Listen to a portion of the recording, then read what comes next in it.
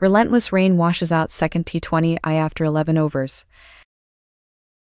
Maunganui had a solid Friday turnout to start off the year-end weekend, but rain had the final say in the second T20I between New Zealand and Bangladesh after only 11 overs of action. It was an even contest with New Zealand at 72 for 2 in 11 overs, with Bangladesh crawling back after Tim Seifert's early assault.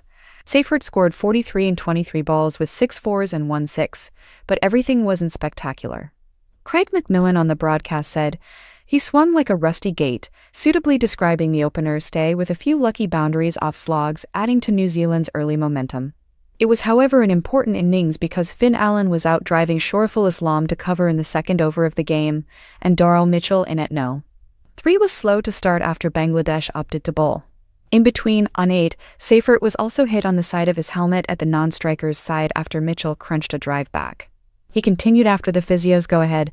Mitchell struggled in his 24-ball stay of 18, looking to overhit Bangladesh's pacers or leg spinner Rishad Hossain. Rishad's 3 overs at 3:33 apiece kept Mitchell and no. 4 Glenn Phillips 9 and 14 in check. On a slippery outfield, Bangladesh's impressive fielding added to the squeeze. Samia Sarkar down the ground was busy manning long on, and it was Najmal Hossain Shanto's tricky catch running behind from cover that removed a rampaging Seifert in the 8th over. A light drizzle soon gained momentum, forcing the players off the field.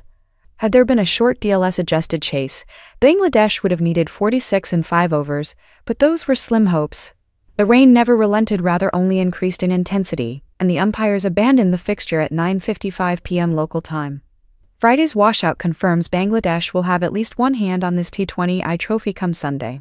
New Zealand can only level the series in the third T20I on December 31 with the host trailing 0-1.